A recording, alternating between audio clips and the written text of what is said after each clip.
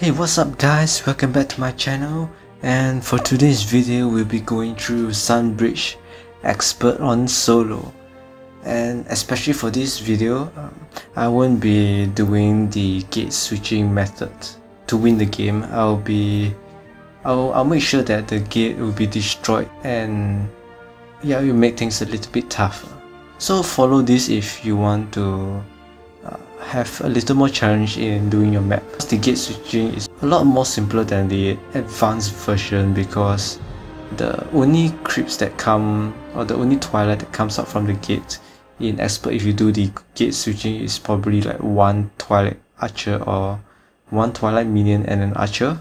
Yeah, so that's pretty much it that comes from the gate. Bring me to the next point, that I'll be creating a challenge series videos for some of the expert campaign maps.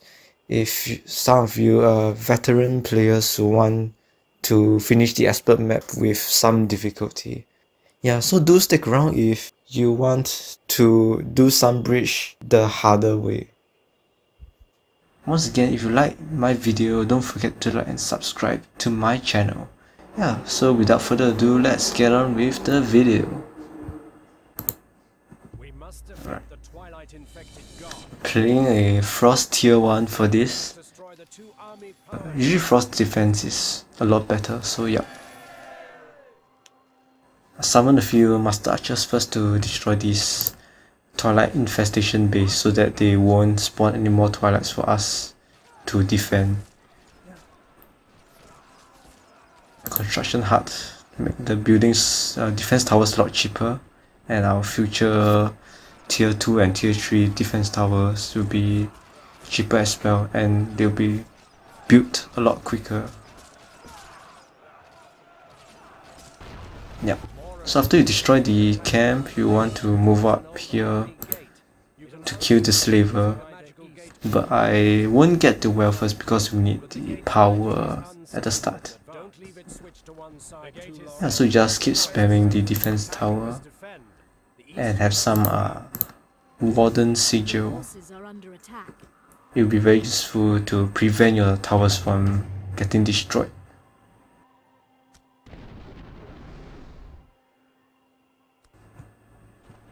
Yeah. So after killing the slaver, you get your Master Archers back. And when the wave comes, you should spawn one Imperial to deal more damage to the medium units, especially the Twilight Crawler, because of the reduced damage from spells and ranged attacks. So make sure your Imperial is has this ability on Resilient, takes 50% less damage. And for the Warden Sigil, you want to make sure that no building is blocking this blue wave. Because if something is blocking, you can't use the ability on the building. Yeah, so when the tower gets destroyed, just keep rebuilding it. This amount of units will keep spawning. So as you can see, the cave over at Mora will keep spawning. Later on, they'll be slightly stronger for the Twilight.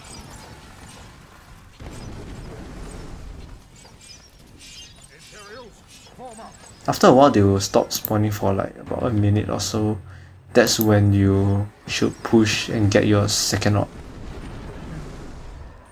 Yeah, you also want to try to get the power wells at the sides. Even though this game will take longer than usual, but you don't need a juice tank. As you can see, it's slightly more than the usual power well, 600, but this is 900 and this is 1200.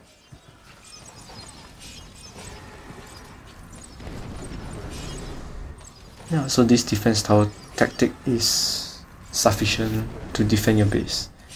I would not suggest using like other towers like Northern Keep, because it deals lesser damage and it's more costly. Yeah, so I wouldn't suggest it. And people build it for the ability, but you don't need. Let me just skip. Yeah, so as you can see, the wave stopped coming, so this is when you must start to push ahead to get your second orb. Yeah, it's just starting to spawn. But before it comes, you have to destroy as much as you can. If you wait too long, the waves will start to get a bit stronger. Just gonna fast forward this portion.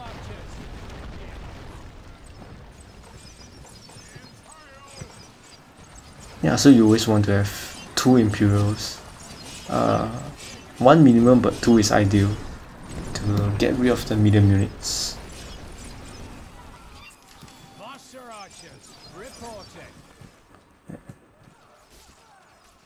Always make sure to be aware of the map, and because if you let me just remove the let me just show you the 4th wall. You can see when the units are coming from this area. So you have to be observant of when a Twilight army will come, so they can retreat back to your base.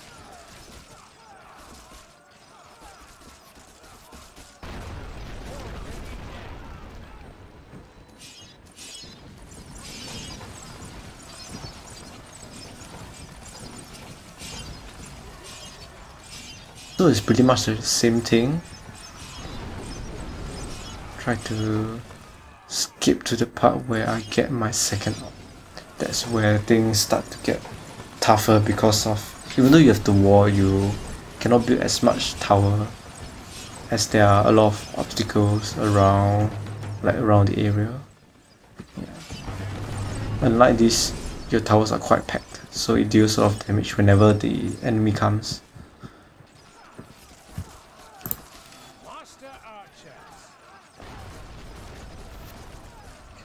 Alright, once you destroy about half the wall, the entire thing will just collapse. Once you kill all the units, quickly get your monument and build up your wall. Yeah. I have no choice, I can't have my cannon tower yet, but yeah, once you have your tier 2, quickly build up your cannon tower. As you notice, I also didn't build my wells because I figured I needed the power, the extra power to build my cannon tower.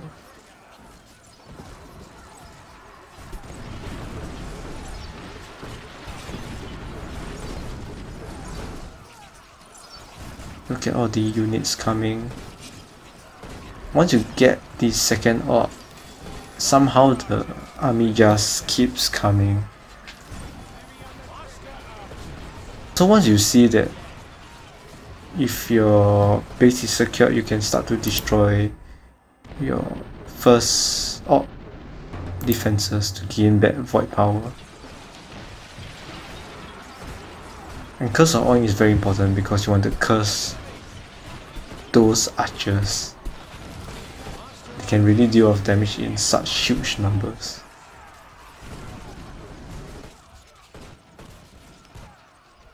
Yep, so once you're cleared the enemy, quickly build up a whole row of cannon tower inside and outside the walls.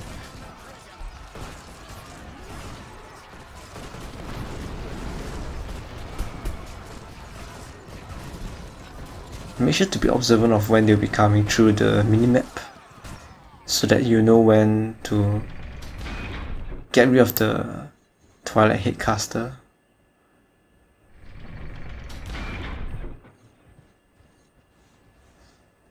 Yeah, this is a pretty long game, so I'll have a replay speed higher. Like the Twilight keep attacking and I keep defending is the same thing.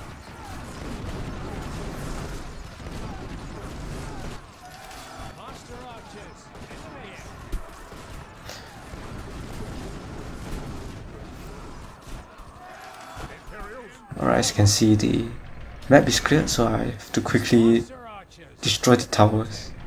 You might want to build a construction hut, so that when your monument is up, you can build your next tier towers. But then, this isn't a good idea because you haven't destroyed the tower yet, so you can't build the orb.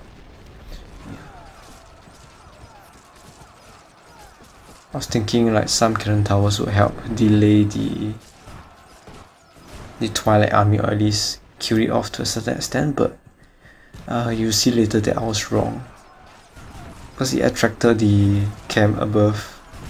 Yeah, and this is about 3 to 4 waves of Twilight. It's an insane amount of enemy. I tried to build a hammer for in hopes of saving my base, but it didn't work. So in this game you need to in this game you need to do a lot of like spamming of units, spamming of towers. I mean, look at these enemies. The Twilights are also spamming you with armies. Yeah, it's about like hundreds of them. It's crazy.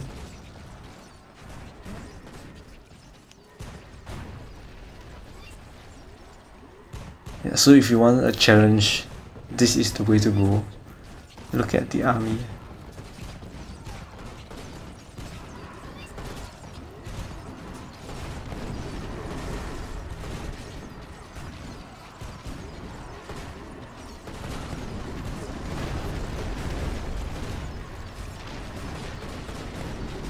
Look at them destroying the walls like they are nothing because of the huge army.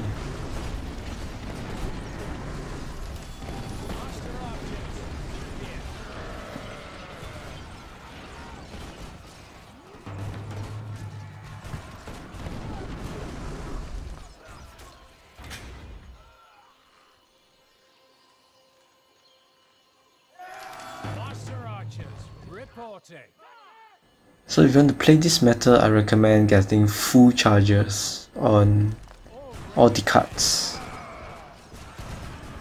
I'm also playing on a budget deck, so having them all on full charge shouldn't be difficult at all.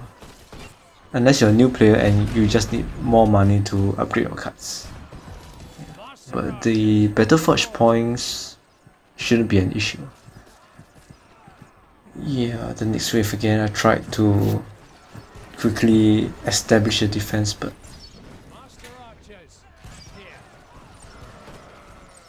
the waves got a little bit stronger.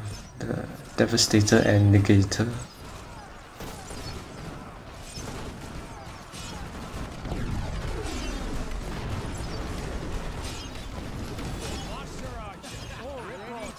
Yeah, but it's quite rare for them to spawn, so not an issue here. Yeah, I saw that there's no enemy, so it's the chance to get your monument and quickly just spam your next tier towers here so they can hold up your monument. I've accumulated so much power. But you see, after I building all the buildings, my power will have decreased quite a substantial amount.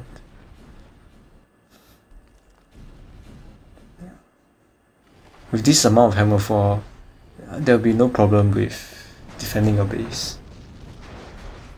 Because of the knockback ability and how your units will regenerate health because of the green affinity hammer fall, Breeze of Life. Yep. Restores friendly units health.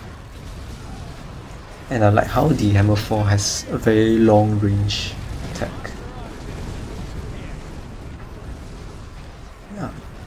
Looking at this, you know that it's impenetrable, so you can destroy your cannon towers over at the war areas.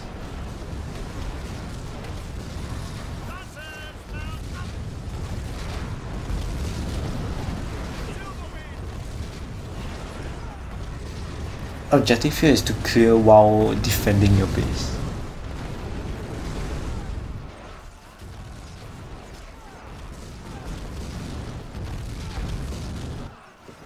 I recommend using the Silverwind Lancers because it's quite tanky and it's a swift unit.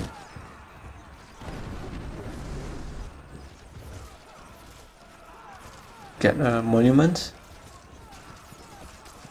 Yeah, I recommend getting construction hub up again.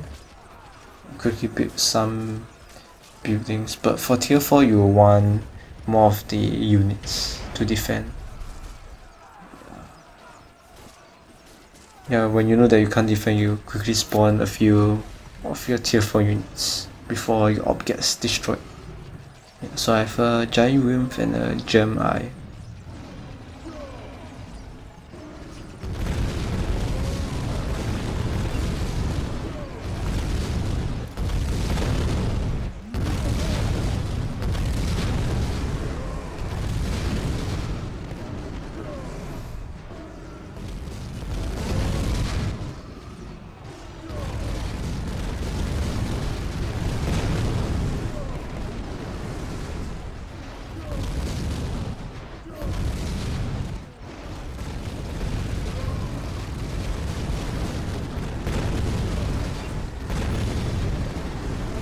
I think my Gemma would die soon because I failed to heal it.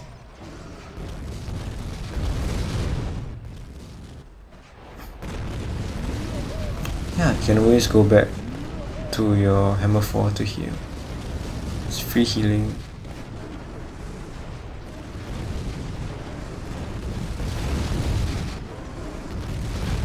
Yeah, I attempted to establish my defense over at my 4th op, but another wave came in. More like a few of them came in. Yeah, and my Gemma is gonna die. I'm trying to push my luck here, but it failed.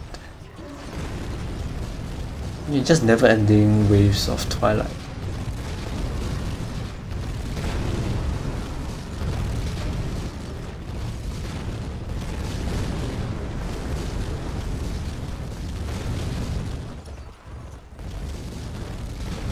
I tried to activate the orb through going by the back, but it's quite difficult. And it probably will get destroyed once the next wave comes. So I have to find the perfect timing to get the orb up. I just hope that they stop spawning the Twilight, because I have no chance to get the orb back up again.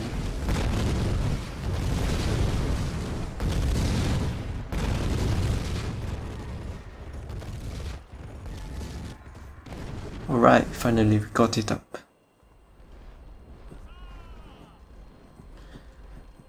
Yeah. So from this position, I know that I secured my 4th op because it's only one wave rather than like 3, 4, 5, 6, 7 waves coming in out of nowhere. And I've accumulated a lot of power through the many ways of attacking and not building anything. Yeah, so you have a healing guardians here so that your units will probably never die because of its regenerative aura of recovery, 4% of maximum life every 2 seconds. Alright, you want to use Gem Eye to destroy the shrine, the power shrine. Because of its long range, you don't need to clear the base. Afterwards, you want to send your flying units over to destroy the enemy power shrine on the right side. Speed it up.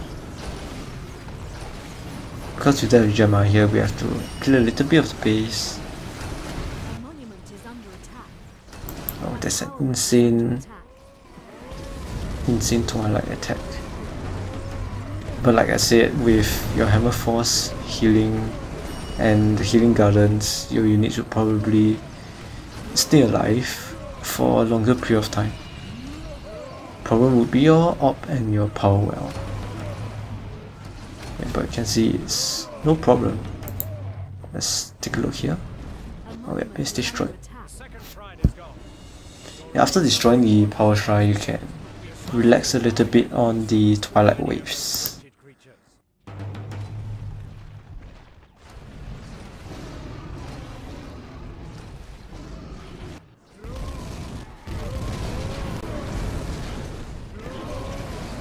Yeah, after destroying both the power shrines, the waves will die down a little. So it's this opportunity to attack Mora.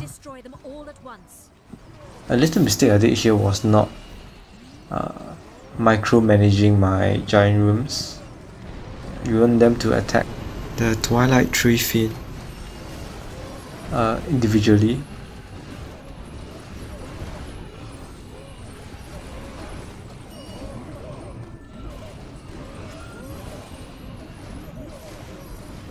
Stopping one won't help.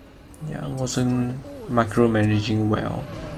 Yeah. We want to have one to attack the Mora's shield fall where he has using an Unholy Hero. destroy them. So once the shield is down, just aim Mora. Yeah, so that's Sunbridge without using the gates method. Hope you guys enjoyed the video and please like and subscribe to my channel.